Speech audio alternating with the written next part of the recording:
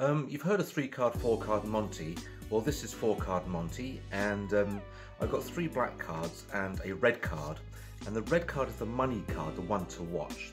Now I'm going to start by leaving one of the blacks in my pocket for just a second, which leaves the red between the other 2 blacks. Now keep an eye on the red.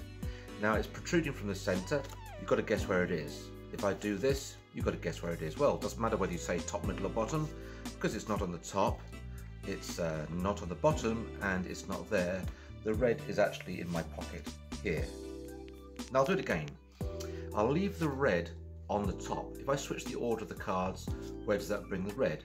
To the bottom? No, it's actually on the top.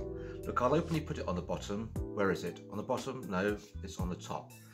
Look, I'm going to leave the red card in my pocket here. In fact, so you can keep an eye on it, I'm going to leave it protruding this way. That leaves here 1, 2, 3 blacks, and the red card I shall place openly on the bottom. Where is the red? On the bottom? No, it's on the top. Look, if I leave the red card on the table, would you put your money on it? I don't blame you, because it's actually a black card. Now that leaves 2 blacks here and 1 red. Have you any idea where the blacks are? Well, you're going to lose your money because these are all red.